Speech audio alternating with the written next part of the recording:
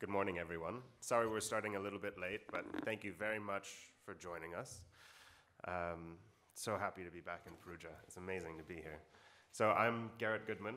I'm with Wochit. For those of you who don't know what Wochit is, we're a video creation platform. And we're used by 550 media brands around the world that make over 30,000 videos a month with our platform. And what that means is that we get to see inside the video operations of all these top media companies. And one of the things that we really like to do as a company is share those best practices. So I'm really excited to have Hannah Ray here with me today. We met at the beginning of the Wochit Condé Nast International Partnership. And she's gone on to just do really amazing things with the Instagram Stories format. So I'm going to share a couple of stats on Instagram to help kind of lay the groundwork so everybody knows where we stand. And then hand it over to Hannah to do an introduction. And we decided that we'd gather kind of 3 specific examples that she could talk through with you guys to show how they're addressing the Instagram audience and how they're doing it at a global kind of multilingual level. So the first stat I have for you guys is about how many people are using Instagram Stories, because it's a pretty new format. But there are, by the last count, 300 million daily active users of Instagram Stories. And that's out of 500 million total daily active users on Instagram. So it's a hugely popular format. And this actually is a very different format than other types of social video. And one stat that really illustrates that for me is that actually 60% of the videos that are viewed on Instagram are viewed with the sound on, which is almost the inverse of the case with Facebook, right? And the last stat is that Instagram audiences are actually coming back to the app 20 times a day. So there's a real opportunity to build a story throughout the day and engage them multiple times within one day even. So it's a really specific format, and I think that it merits kind of a deep dive. So I'm going to hand it over to Hannah to introduce herself, and we'll get started. Cool. So hi everyone, my name's Hannah Ray. I'm super excited to be here and looking forward to discussing these few examples, as Garrett said. Here's a picture of me on a trampoline, and then also to introduce myself a little bit more in a work setting. I actually after I was working at The Guardian, I went and worked at Instagram on their community team for 3 years during a really high growth period for the company. And I was writing stories. My background's in journalism. And I was creating stories and content about how people were using Instagram, especially in EMEA, and then I helped hire our international team. So caveat is that I'm not a photojournalist. I haven't worked in advertising. My background's in journalism with a particular passion for how people tell and share stories online, and actually how communities come together around those stories. So that's always really driven everything that I do. After I left Instagram, I started freelancing for a little bit, and I was approached by Wolfgang Blau, now president of Condé Nast International, to look at the Vogue suite of accounts. So Vogue has something like 43 Instagram accounts, and I was asked to kind of come and look at that and say, you know, what are we doing there and how could we do it better? So that's what landed me to actually come and look at Vogue International, which is actually a very relatively new team. So we operate in 22 different markets, and I'm actually looking at 11 Vogue markets. So you have Vogue Italia, Paris Vogue, and then you also have the franchisees, so Vogue Australia. So that's a lot of Vogues, right? And that's a lot of Instagram accounts.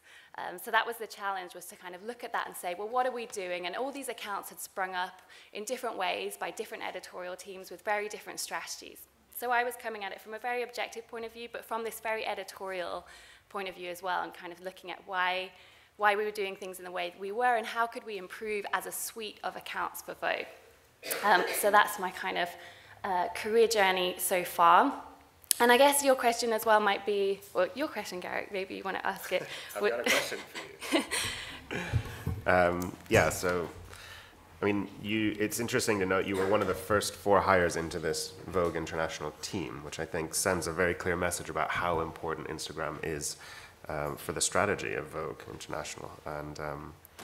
And so I wanted to ask, why do you think Condé Nast got into stories and Vogue in particular? Like, what is the reason you had to be there?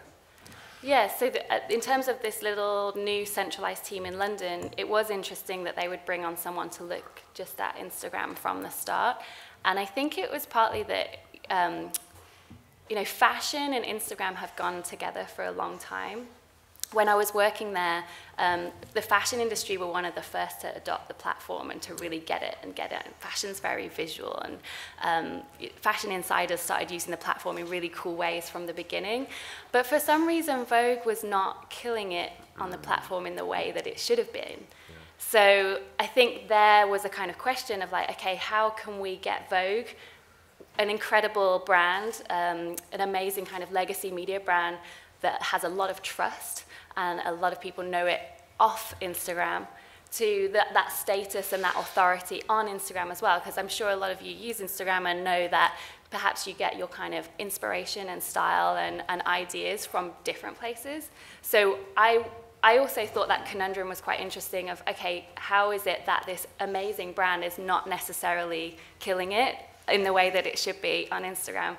And that's where I came in with a strategy, which was, okay, let's look at everything that's going on here. Let's do an audit and kind of take a step back and see what everyone's doing, and take time to actually speak to all the editors and talk to them about what they're doing, and then see if we can try and like raise that quality bar and take them to a new place and actually start telling stories in a way that's way more native to Instagram and is not just kind of taking the magazine and trying to just put that on the platform, if that makes sense.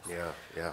So I think in the first example, it's going to help illustrate this kind of big question of, okay, you've decided you're going to go big on Instagram, you're going to do it across all of these different languages. How do you attack this? Like, where do you start? So let's go into the first example. So I talked about the first way I started is actually not very sexy at all, which is just lots of calls with the editors, getting on the phone to the different markets and actually understanding, okay, who are your teams running Instagram? How many people have access to the account? What's your strategy? What kind of content do you post? Once I'd got that kind of overview of all the accounts, then we started to look at, okay, can we elevate the content? So we took Fashion Month, and we said, okay, this is a great time to just experiment with a ton of content and see what sticks and what works for multiple Vogues. So I actually never thought that we were going to produce global stories when I joined. I thought that I would work one-on-one with the different editors on their accounts already. But it turned out there are certain stories that all the Vogues wanted to run. Right.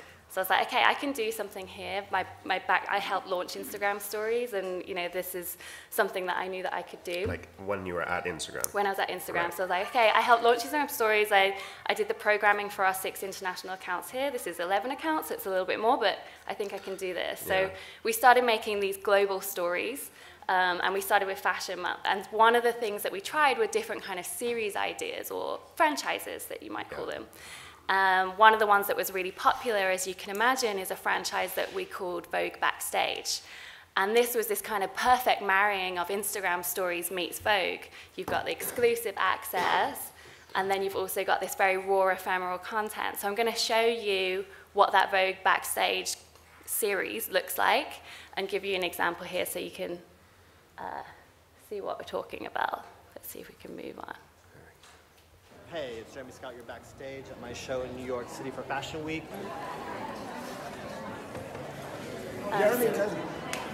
So here's an example. This is backstage with Jeremy Scott at New York Fashion Week. Super visual, works really well for Instagram stories, especially because he was using a lot of neon, which particularly works well. You can see that we're shooting it all on mobile video. It's a full bleed, going in for the vertical video.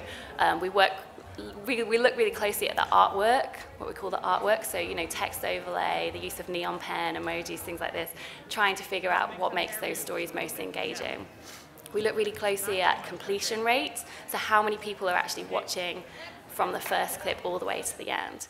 So this is that's just a very small taste of the type of series and content that I started producing for all the Vogues.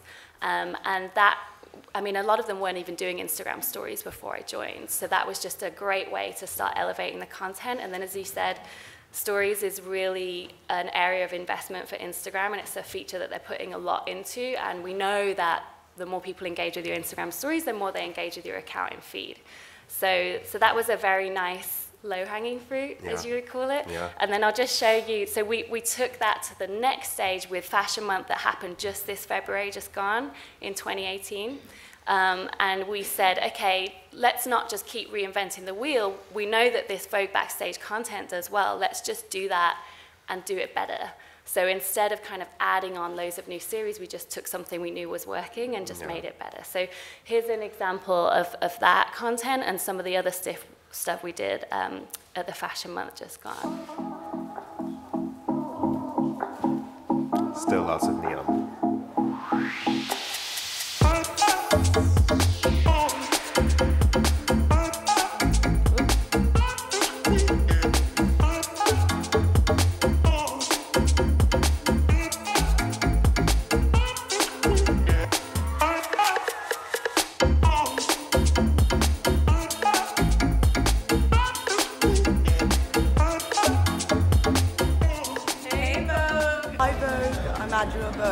Hi Vogue, I'm Edie Campbell and we are backstage at Burberry. Tonight is Fun Fair in London. We are here at the Mulberry Show. Backstage at, gosh darn it, I was about to say we're backstage at Vogue.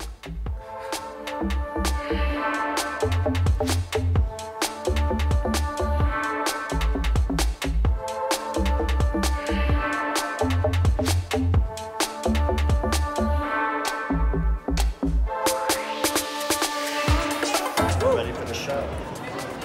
See you there.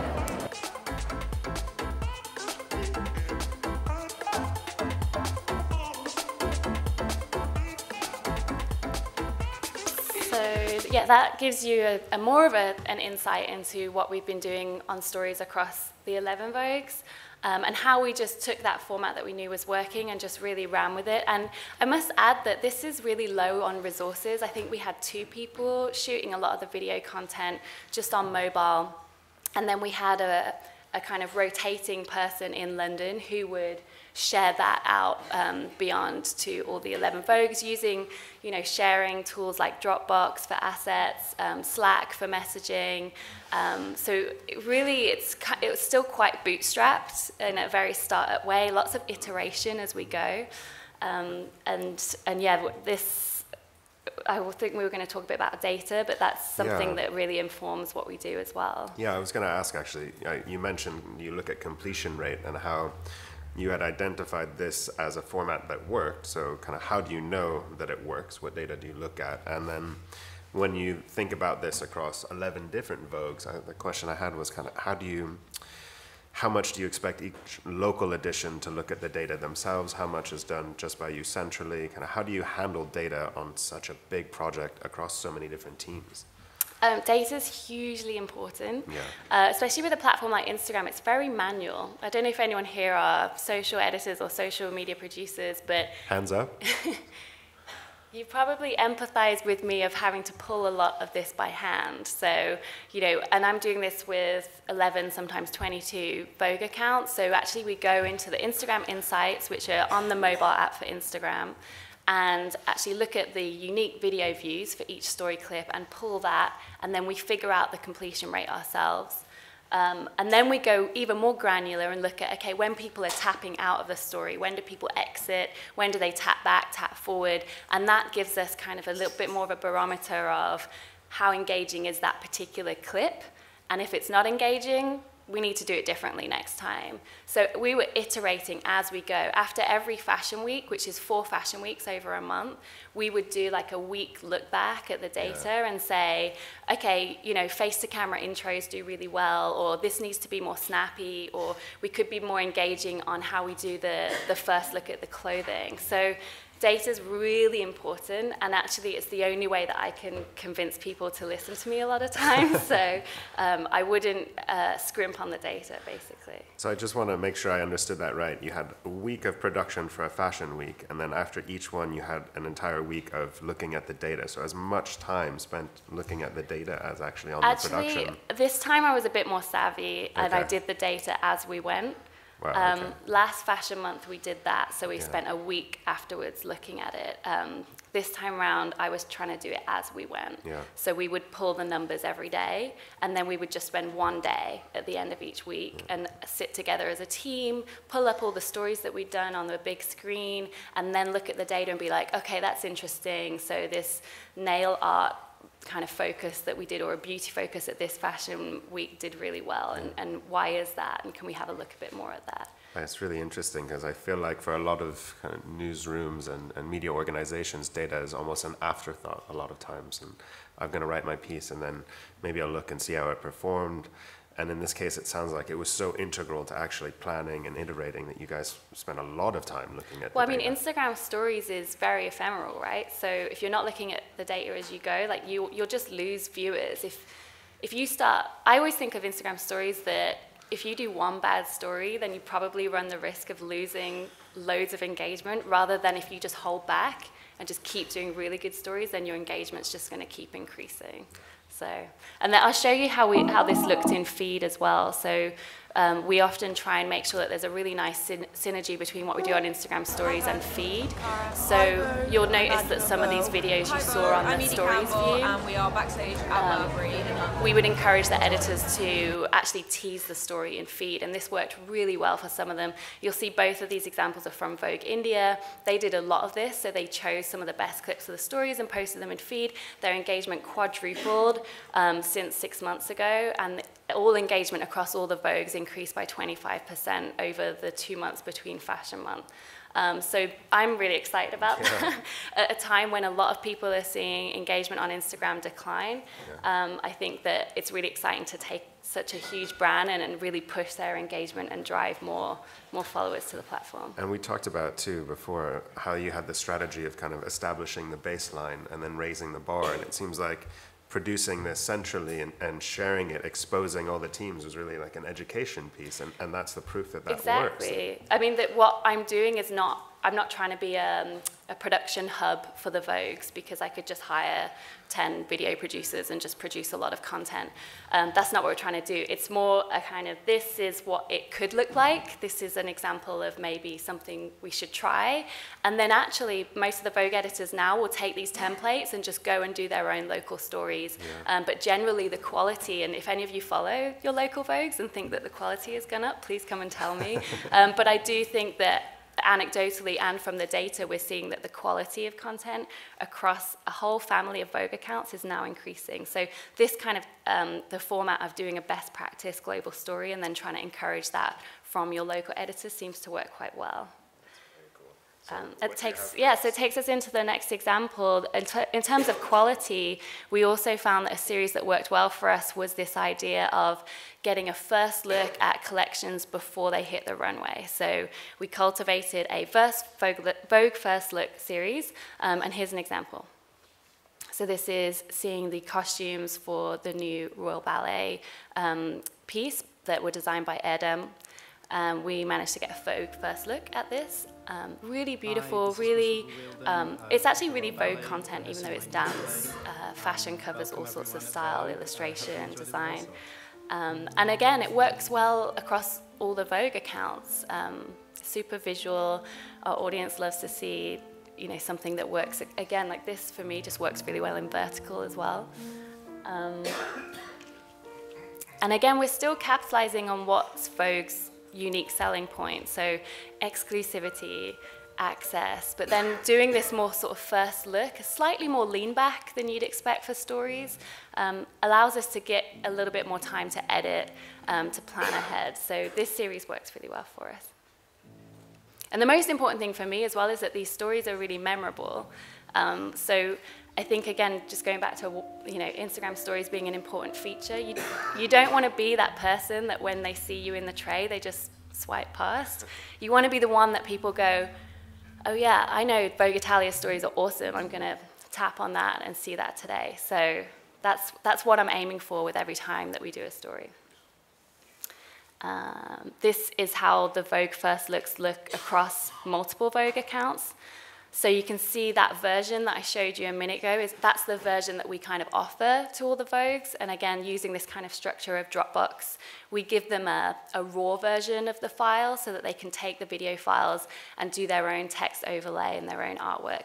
So they'll all add a different local flavor as well. And this supplements stories that they're doing already. So they might also be doing backstage at their local fashion week that we're not covering, and they kind of implement that with some of these global stories as well. So I hope that makes sense. Yeah. So a lot of things that people ask me kind of like, okay, how do you do this? Like what would be some more practical tips on producing this kind of content? Again, it's not so sexy, but planning is really important. Having a master plan and having a kind of production plan really, really helps. So here's an example of some of the things that I would make sure that you have before time. So I think a lot of people think with Instagram stories or visual content, even Vogue editors, that it's okay to just kind of go with no plan and just get your phone out and just point it at whatever's coming by and hope that you get some good engagement and some good audiences looking at that. I would say the more you can do with planning, the much more likely you are to get higher audience figures and unique views. So yeah, here's an example I did as a template for BBC News, and they actually use these templates over and over now, but thinking about your audience that you're trying to reach with this story, what's your tone? Every story is going to be different. You might be trying to do something that's a bit more kind of for your loyal followers, or something might be trying to reach new followers. So making sure that you actually get to the detail and the planning as well. And then here's storyboarding. Again, very traditional broadcast media kind of format, but we need to learn this now. I'm not from broadcast, I'm from newspapers, but I have to learn some of the tricks. So I actually go through every story that we're going to do and have a plan about how I'm going to shoot this, what kind of text and visuals I might add afterwards, because that's going to help you before you start editing, and then go for it. And you might find that when you're there, you change this around, but actually having that plan and that shot list is something that I can fall back on when I'm surrounded backstage by lots going on. You can just pull out your plan and be like, okay, I need to make sure that I get the makeup artist speaking to camera. I need that beauty shot up close. So making sure you have your shot list and your storyboard is really important for me when it comes to stories. It feels like this is something where clearly it takes a lot of time, and I think everybody doing stories would love to have the time to be able to plan things out properly. And it's not that it's difficult necessarily, it's just that it's very deliberate the way that you're doing this. Which leads me to my question, it's probably expensive, and so how do you get buy-in from the higher-ups to give you the time that it takes to actually do something this sophisticated? Yeah, I think it's good for everybody to have your arguments to hand for your superiors on why Instagram's important, and I've certainly had to argue that point a lot as well in multiple jobs that I've worked at. Everyone's going to ask the monetization question.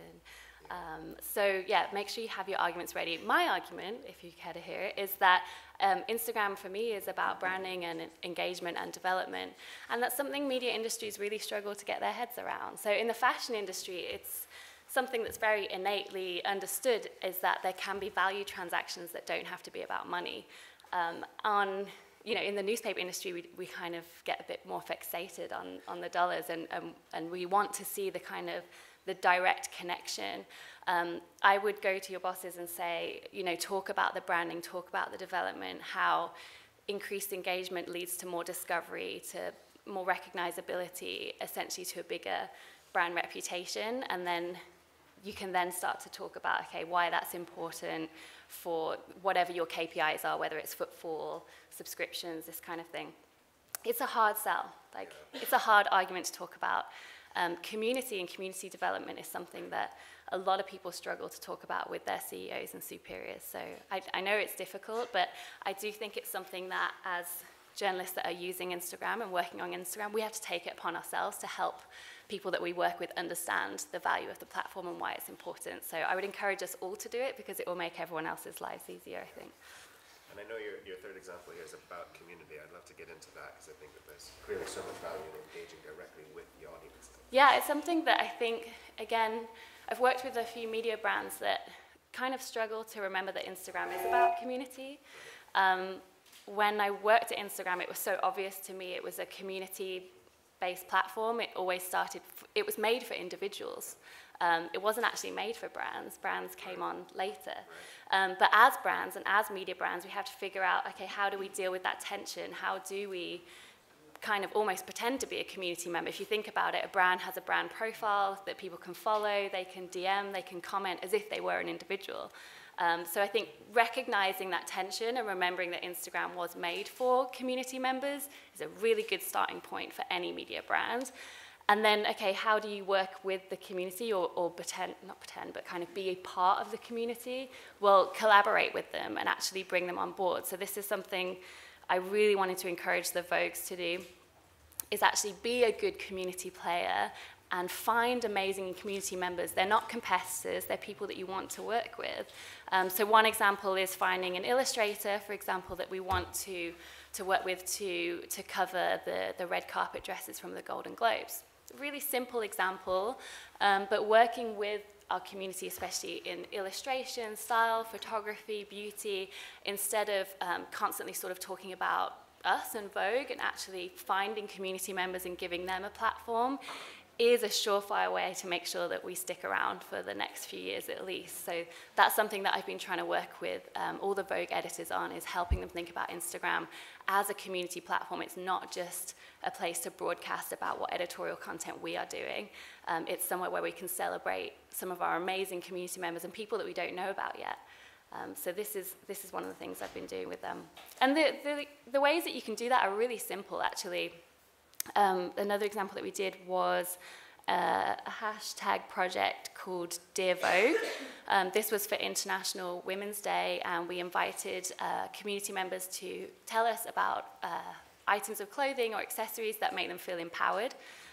So here's one lady talking about her first jacket that she designed. So we asked those from the design, illustration, style, also photography, artists, and we had something like 33 submissions, and we shared that across all the Vogues on Pinterest and Instagram, as also on the website. And again, it's just a really great way to shine a spotlight on your community, and then that's going to really build your core network. And if you can become the node in that network, that's really going to ensure that you're kind of future-proofing your brand as well on Instagram, which is essentially what I've been kind of brought on to do. So working with the community is really, really important.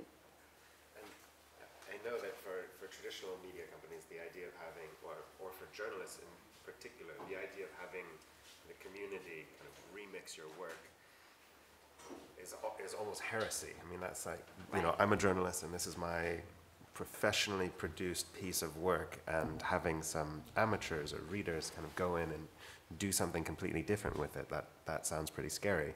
I think your next example is about these illustrations of the covers, that I think is really, really brave of Vogue to go into that space. And I wonder if you could talk about, you know, why and how. It kind of continues on what you've just been saying. Well, a lot of people, when they say, oh, well, how do we work with the community, or how do we get them to do stuff?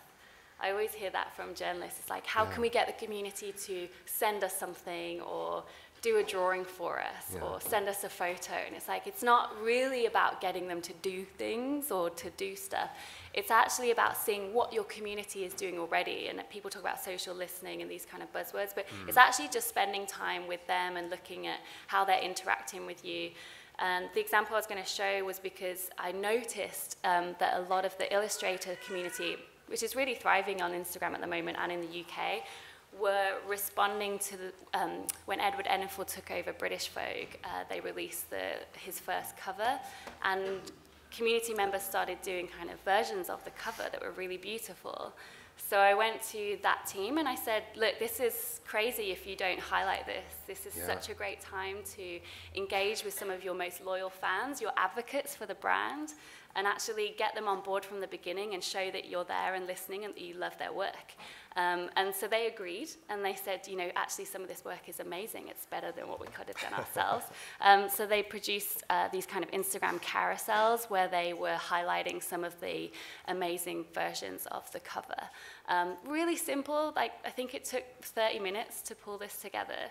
And you tag people, everyone loves it, they screenshot it, they share it on their own profiles, they share it with their friends, and I mean, I get the most buzz out of this kind of work, honestly. Like, I think, you know, just seeing how we can be part of something bigger on Instagram and part of a community that's already thriving this is the most important work I think I can do at Vogue. You can, as I said, hire video journalists and just broadcast, but that's really not going to get you to the place you want to be on Instagram. Everyone says, how do I get more followers, Hannah? How do I get more followers? And I want to talk about engagement, and I want to talk about community, and the followers will come.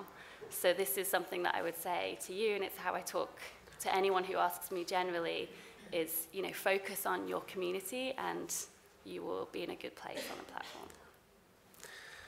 I think we're probably given time at a good place to open up to questions. Mm-hmm. Is there anything else you want to finish off on before we open it up? I think that was probably it. I mean, the community aspect, I've obviously hammered it home a little bit, but I couldn't talk about a new project that we have coming, but do look out in the next couple of weeks for a very interesting community-focused project coming from Vogue.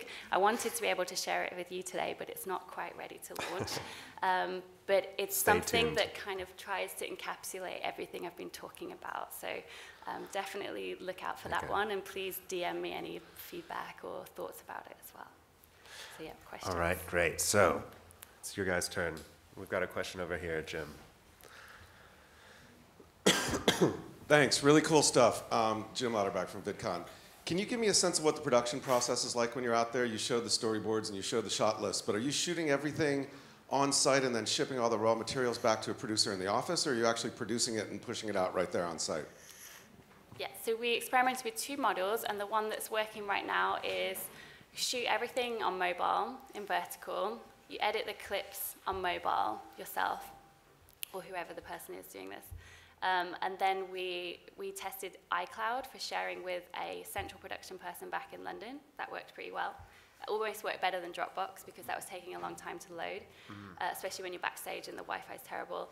And then the central producer back in London will package the content into kind of different folders, and we have been using Dropbox for that, and then use Slack to share that out with the Vogue team. So you'd have a folder that's the raw files, and then we do a version with artwork, and that's either the person who's backstage or the producer, depending on what the timing's like. So they would add all the text overlay, they'd write the captions, and then we'd put those into 2 Dropbox files. We'd give them a feed recommendation and a feed caption, and we'd send that all out. Does that make sense? Other questions? Thank you. Hi, I'm Karen Fleeting from Trinity Mirror. Our regional titles, we've recently sort of started exploring Instagram stories in a way that we weren't before. So we feel like we're still experimenting, but still finding our way. And I wondered, you mentioned sort of the amount of time that you spent on data analysis, and also touched on sort of some of those KPIs, so the engagement time, the engagement, the completion time. And I wondered, sort of, do you set benchmarks? Like, what does success look like for your various sort of Instagram profiles and feeds? What kind of benchmarks do you set? What should we be looking for? That's a really good question. I have like personal metrics, and then I have the company ones. So with the global stories, it's easy for me to kind of look at unique views. So Instagram gives you a reach number, which is your unique views for Instagram stories. So I can look at the total unique views for a story and quickly compare that to other stories we've done to see how successful it is, and then I do completion rate. So, you know, 70% of people watched first clip to end for the Burberry story, so I know that's really good, because I know that anything above like 50 or 60 is really good. And that's for us, but that's also across the board. So those are the kind of 2 metrics I'd look at, so reach and completion rate, which is my version of engagement for Instagram stories. But then for me as well, I have a much more qualitative metric, which is a year ago, we had some UX research where someone said, oh, Vogue doesn't get Instagram. Ooh. And I was like, oh, hush. That's the kind of statement I wanted to move away from. So now we can conduct more research and find out that people now think we do get Instagram, which is awesome. And we, you know, things like we've been nominated for an EMEA award based on our use of Instagram stories content for Fashion Month. The fact that within the industry, People at, you know, Dior, Gucci are coming to us backstage and being like, you're the guys doing Vogue Instagram stories, they're awesome, we love them. So you've got industry insiders, PRs coming and talking to us about that, but then you also have the community feedback of seeing the audience numbers and everyone responding, saying how much they love the content. So those are the slightly more qualitative things that I look at in terms of KPIs as well. But generally, I'm just trying to really push engagement. And I would encourage you to focus on engagement rather than followers, because as I mentioned before, if you look at engagement for Instagram stories and you really try and go for that, then your followers will come. Does that answer your question? It does, thank you. Okay. What do you look at Trinity Mirror? Well, something that we are looking at, got the microphone back. Something that we are looking at, in addition to unique viewers, is with our Instagram stories, sort of looking for the click-throughs to our sites. But we're still trying to work out if that's a valuable metric, if that's what we should be really targeting. And if not, then how we sort of justify the resource that we're currently putting into Instagram stories. Yeah, we've also started looking at traffic from stories links, but it's something that I'm trying to be slightly careful about if it starts to impact on the engagement, if we're really pushing that. But I know given the Facebook changes that a lot of people are pushing stories links, and I think it's worth experimenting with and just see how it goes. But I'm also asking the question because I think measuring Instagram stories is a very new area, and it's really nice to, I think, just share within the industry what you're looking at and why it's important, and share data even as well. So it's safe to say then that the primary goal of you guys doing Instagram stories is not to get click-throughs back, at least not at the moment. It's much more about engagement. It's really about a branding piece. It's so that in 10 years' time, everyone on Instagram knows who Vogue is. Yeah. And we don't get forgotten. Yeah. That's it. Any other questions out there? Yeah. So how do you engage? Sorry. We are streaming. Thanks. So you showed beautiful examples of like how you of content created by users. How do you do that? Do you do like campaigns with like hashtags? Is that how you guys go about it? Well, the only hashtag campaign that I've done with the Vogues is the Dear Vogue example that I shared. It's actually a very new idea for Vogue editors to do that, although I know loads of other publications have been doing kind of hashtag participatory projects for a long time. We curate and look for amazing talent on the platform all the time. So actually we just reach out directly and say, we'd love to work with you on this. Or it's someone that we've worked with before, or one of the Vogues has worked with. So we kind of, again, one of the unique things about Vogue is there's just all the editors have a bajillion people that they see of up-and-coming talent that they want to work with. And actually being able to harness that is probably the next big step in what I want to do. A lot of them are working with amazing people all over the world, but we just don't know who they are. And actually, if we know who they are, we can do more fun collaborative projects with them as well. But I'd like to do more hashtag projects and things where we invite people to actually send in content or work with us in some way. And Dear Vogue is like the first example of that. Does that make sense? Other questions out there?